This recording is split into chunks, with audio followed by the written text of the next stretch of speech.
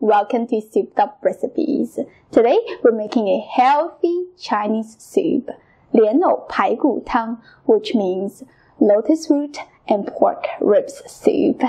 Cantonese cuisine contains lots of soup recipes. They all have the same idea, which is healthy. This recipe is one of them. I grew up with Cantonese soup.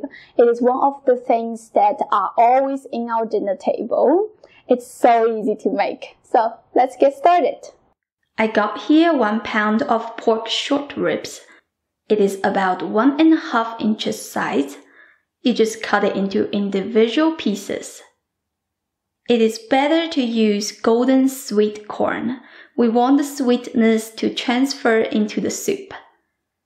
Just cut each corn in half. Lotus root is one of our favorite ingredients to put into the soup. Discard the end because it is very tough.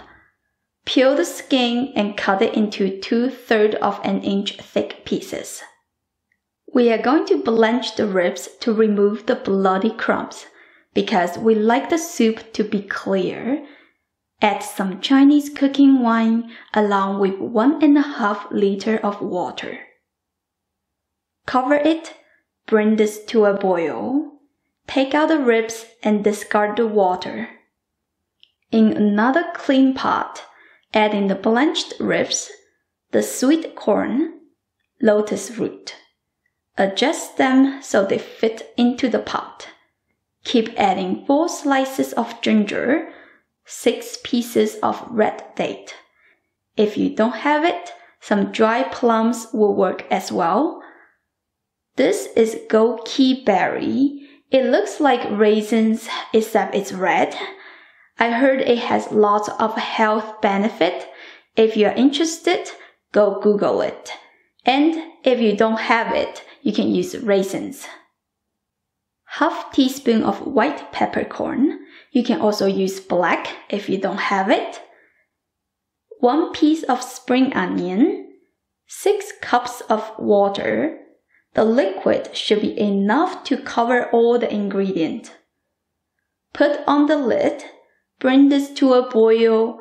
Now you can add some salt. Mix it up and taste it to make sure it fits your taste. Turn the heat to low. Let it simmer for about 1.5 hours. Before you serve, take out the ginger and the soggy spring onion. There you go, a healthy Cantonese soup. In my family, we usually will have a little soup before you start the dinner, to get your stomach ready to eat. Also, you will have some soup right after you finished, so everyone else knows that you are done. Then they won't keep adding more food to your plate. To me, I think it's a pretty smart way to eat dinner because you will never stuff your stomach 100% full because part of it just a healthy soup, right?